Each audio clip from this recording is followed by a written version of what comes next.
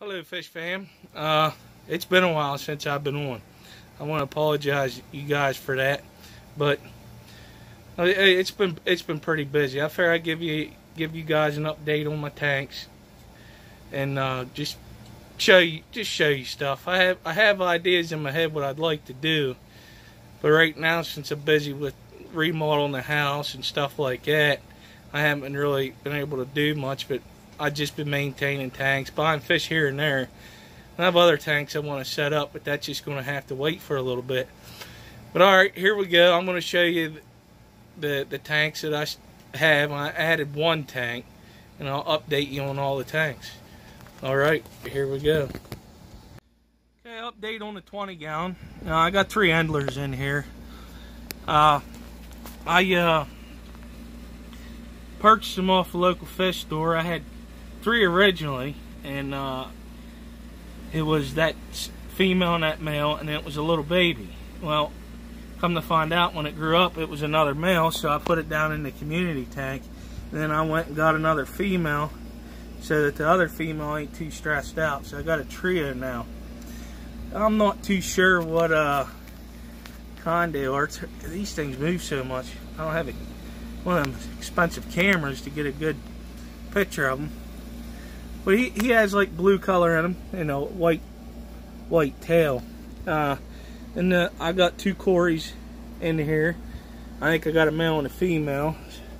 The albino pleco's doing good. I have 2 of them. And the clown pleco, which is going to be hard to see because one of them hides underneath the filter. And then there's one right here. I do believe I have a male and female pair. Not too sure about the bristlenose yet.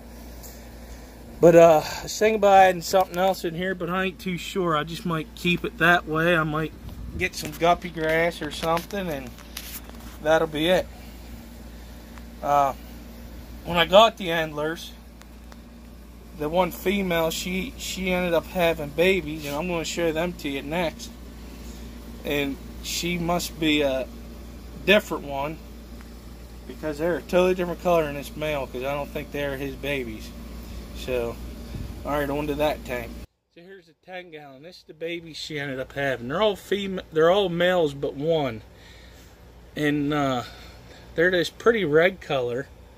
It's hard to try and get it to focus. And I'm not too sure what kinds they are, but I think they're pretty. So she ended up having a total of let's see here, 1, 2, 3, 4, 5, 6, 7. There's another one in here, but it's hiding somewhere. All my shrimp ended up dying on me. I don't know what I did wrong, but that's part of it, I guess. So yeah, they're all males but one. So I gotta pull her. I'm gonna call the males out. You know, figure out which one I really want. I think looks the nicest, and I'll let them 2 in there to breed. Make more of these nice redfish, and then whenever I get a bunch of them, I'll build another family in another tank. Alright, we're going to move on to the 55 now. And I have another tank down there to show you also. Alrighty. Here we go. Alright, here's the 55. The changes that were in this since the last video. I moved the baby swordtails down in here.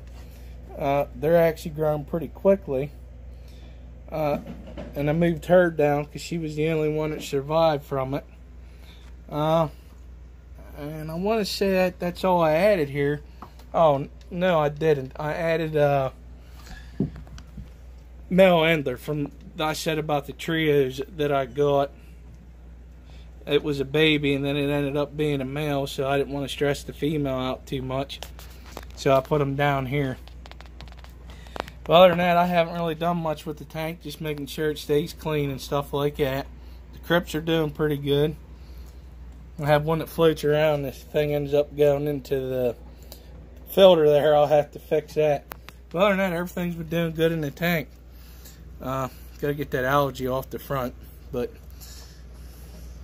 I just did a water change a little bit ago, and I must have missed the spot.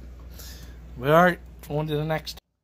This right here was a birthday gift that was given to my daughter from one of her aunts. It's a red betta fish, just something a little simple. But he ain't going to be staying in here long. He's been in here for about a month now. Did one water change. He eats the pellets and stuff, but I'm probably going to get something different for him to eat, because I'm going to move him over to the 5.5 gallon, because both of the puffer fishes died. Just one of them things that happened. I fed them and everything was good. They just did everything I was supposed to. They just passed away. Alright, I want to thank everybody for watching my video today. I appreciate everybody viewing. I know it's been a while since I've been on, but there will be more to come, hopefully, in the future. Thank you for watching. Bye.